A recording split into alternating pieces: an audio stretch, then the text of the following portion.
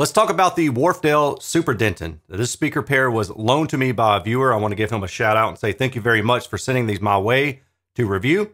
Retail price on these is about $1,400. They are a three-way design with a 1-inch soft dome tweeter, a 2-inch soft dome mid-range driver, and a 6.5-inch woven Kevlar woofer. Now you'll notice that the layout of these drivers is not symmetrical. So you have the tweeter to the side of the mid-range and then the mid-woofer in the middle. Now my overall impression of the speaker is that I do like it. I actually do like it.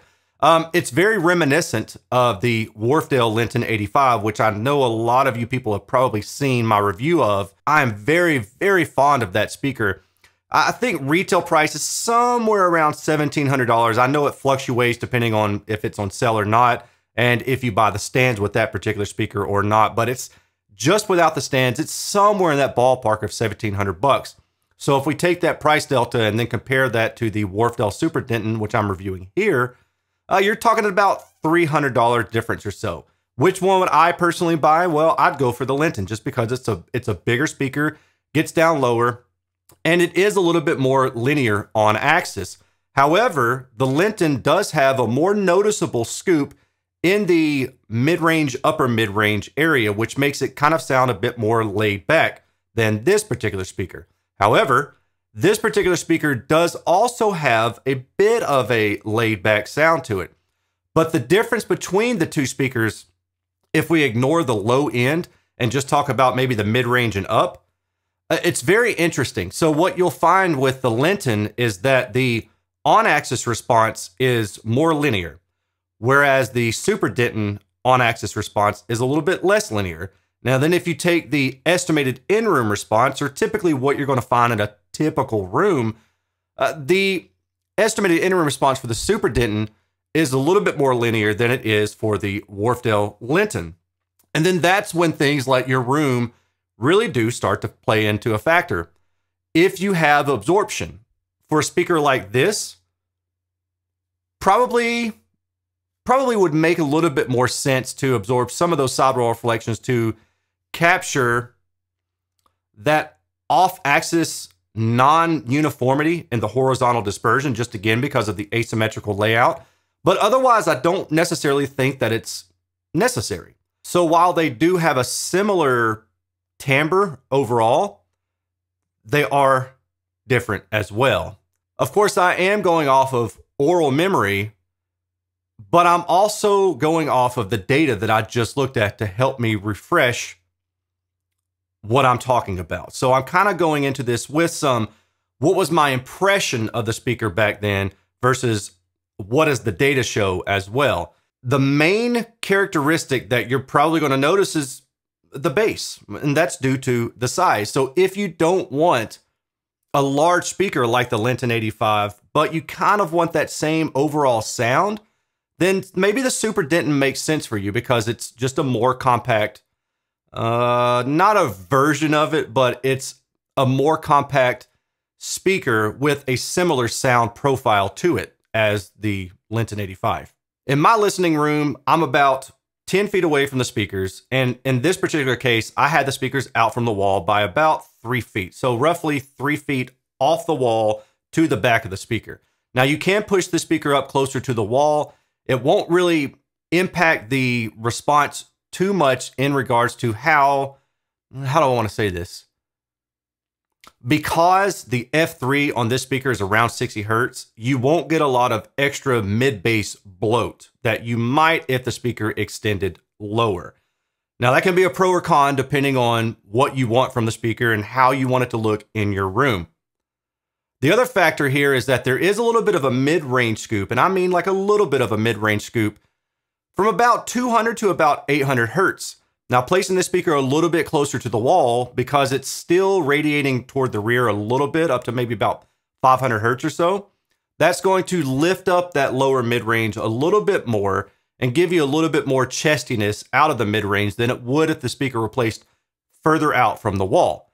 Now, I don't necessarily think that the scoop is a bad thing in this particular speaker. There are other speakers that have a much more noticeable mid-range scoop, but I do notice it with this particular speaker, especially when I was ABXing against the Kef Blade 2 Metas, which I'm sending back soon. Wah, wah. And another thing that I noticed in my ABX listening was that the Super Dentons have a little bit of an upper mid-range scoop. And with this little bit of that scoop there, what you are more likely to notice is music that has an aggressive nature to it is going to sound a little bit more subdued. Now, I'm not saying that you should buy a speaker based on a genre of music. There's all sorts of music examples throughout all sorts of different genres where maybe it's recorded a certain way, maybe an instrument sounds a certain way, maybe it was mixed a certain way, and the track just may not sound good to you because maybe it's too aggressive, or maybe it doesn't have enough bass, or whatever. And in those particular cases, what I did notice is that maybe some of the aggression was taken out of those particular tracks. Now, I'm not saying that you should also buy speakers to do certain things. I don't really believe in that, but I am relaying to you that that's what I noticed when I was listening to those kind of tracks. In an ideal world, maybe it's a little bit more smooth through that region. I find that I like a little bit more of a neutral speaker. But having said that, this particular speaker still sounds good. It's not like the mid-range dip and this particular area were extremely noticeable, but they were noticeable in my ABX listening. There's also a resonance in the data that you're going to see that I want to go ahead and address up front because I don't want to spend a lot of time on it when I get to the data. It's around 700 hertz. It peaks up a little bit, maybe like 2 decibels or so. I didn't hear that in my initial listening. So for those of you who don't know, I do all my listening first, then I do my measurements, and then usually I'll go back and listen again if I have the time. So I didn't notice that in my initial listening, and I saw the data and I thought, well, that's interesting. So what I used was some equalization to bring that down a bit. 2 decibels, Q of 4, right at around 660 hertz. And then I A-B'd between EQ and no EQ. And I A-B'd a lot, so I finally got to the point where I didn't know if I had EQ enabled or not, just manually. I didn't know. I can't remember which one is which. I'm doing my eyes closed. With my eyes closed and having forgot which setting I was on with EQ or not, I got to the point where I really couldn't tell. You know, if you've ever tried to do blind listening tests, you are trying so hard to see if you hear a difference. Sometimes you psych yourself out. And I think that was the case. Now, when I knew which setting I was on, I could hear a difference with pink noise. And with the pink noise without EQ, it sounded more concentrated around that area and it stood out a little bit more, but it wasn't offensive. When I switched to actual music, I never heard the difference. I really couldn't. Like if I thought something was there, it might have been, but I don't know. So having said all that, what you're going to see in the data at around 700 hertz, that resonance, I got to be honest with you, I didn't hear it. I wish I could tell you that I had golden ears and that I heard it, but without pink noise and without knowing which one I was on, I can't confidently say that I heard that particular resonance. Let's talk about the bass a little bit. The bass in these speakers, as I said previously, extends to about 60 hertz or so. We'll see in the data exactly where it is. F3. And the F10 is, I want to say it's like around 40, but we'll see again a little bit. Regardless of what the actual number is, what I heard in the room is that they just don't dig low, right? And I'm not necessarily expecting them to, given the small form factor of the speaker. In that regard, I think it makes more sense to put the speaker a little bit closer to the wall than I typically would recommend. Maybe a foot, 2 feet or so would be adequate. You might have to play around with that. But in doing so, you'll boost up that lower bass a little bit more and get you some more pop, punch, pizzazz, slam, throttle. I don't know, all those key buzzwords. But basically, you'll extend that response down a little bit lower thanks to the boundary reinforcement from the speaker or from the wall behind the speaker. As far as aiming and setup goes, aside from distance from the wall, I actually prefer these speakers pointed directly at me. I felt like if I toed them out too much, I lost a little bit too much treble, upper treble. Pointing them directly at me didn't result in any kind of issues with diffraction. And by the way, all this testing and listening was done with the grill on. I forgot to say that earlier, but these speakers are designed to be listened with the grill on. You can take the grill off. The data shows a little bit worse performance. It's hard for me to do A/B comparisons with the grill on versus grill off because of the asymmetric design and all that kind of stuff. So I can't confidently tell you you're going to hear a difference, but the data certainly indicates that there is a difference in the results. So it is advised to listen with the grill on. Okay, so with that aiming, 0 degrees pointed directly at me, that's what I would recommend personally. The soundstage radiation horizontally, To me, I wish it were a little bit wider, right? And I think that it has a lot to do with maybe some cancellation from the mid-range to the tweeter because of their offset nature. I don't know. You know, at times I was like, oh, well, it's fine. And then other times I was like, well, it seems a little bit more narrow than I personally want it to be. So it's kind of a mixture of me in that regard. My overall subjective impression is I do like the speaker. It's a pleasant sounding speaker that doesn't do anything to me that stands out as egregious or wrong. There are many speakers that I've listened to that just don't sound good. But with these particular speakers, I didn't find anything that stood out. I think that if you're looking for a Wharfedale Linton 85 in a smaller package, this isn't a direct replacement for it, but it's a suitable alternative for the Wharfedale Linton 85.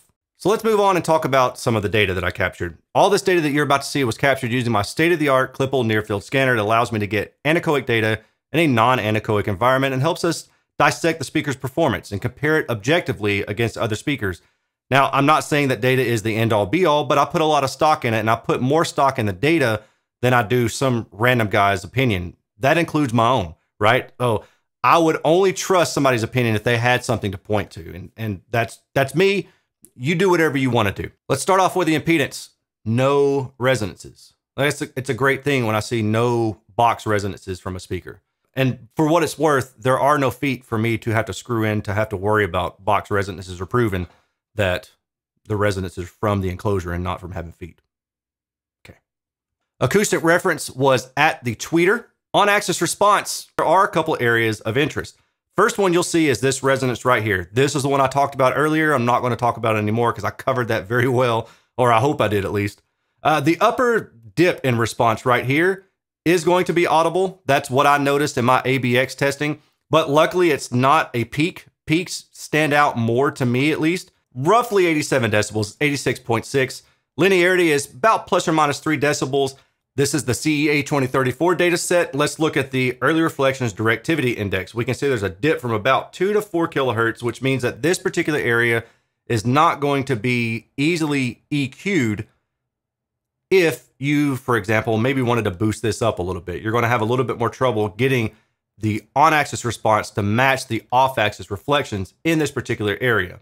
But that's really driven by the asymmetry of the design. So if we look at the on-axis response horizontally in this dark red, here we go, right there.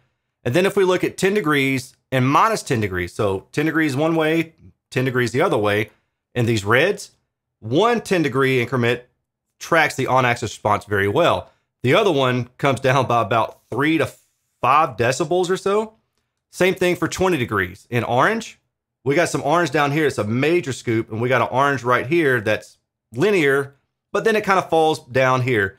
40 degrees one way is pretty decent. You know, it kind of tracks the on-axis response. It's down by about 3 decibels, but the other way it's down by about, I don't know, maybe like 8 decibels. So you can see that that offset nature is going to deliver a different sound to the reflected walls.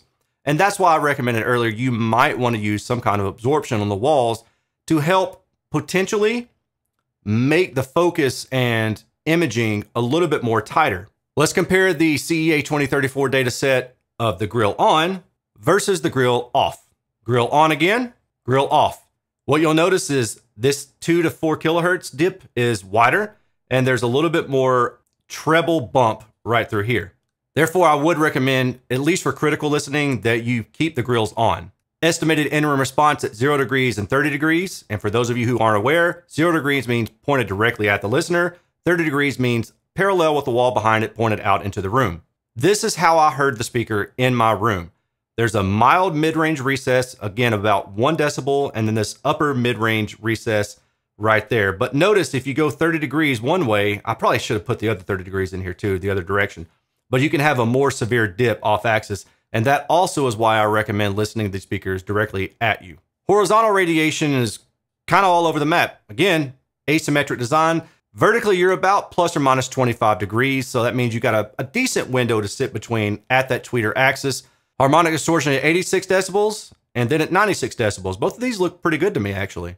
The issue appears when you look at multitone distortion. So at the highest output level of 96 decibels at 1 meter, you're pretty high in multitone distortion in the mid-range. If you go to the next step down, you're about 87 or so decibels at 1 meter. That's just down here, and you're below my personal threshold of about 3%. If you use these pair in a big room and you have to crank them up, then yeah, you're going to run into distortion and you're going to run into low frequency compression. If you use these in a medium size or smaller room, I don't think that you're necessarily going to run into this particular distortion issue, and you should be okay. Speaking of compression, you have about 20 decibels of dynamic range going from 76 decibels to 96 decibels, where there's not a lot of change in the frequency response. However, when you go up to 26 decibels of dynamic range, this 102 decibels in purple, then you've got a swing in the mid-range and more variation in the lower frequency. So I'd say, again, not a SPL powerhouse, but I don't think anybody would expect that. Real quick, let's compare the Wharfedale Super Denton CEA 2034 dataset to the Linton 85. This is the Denton. This is the Linton.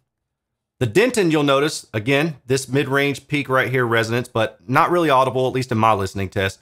This mid-range scoop through here was audible, and this mid-range, upper mid-range scoop was audible to me as well.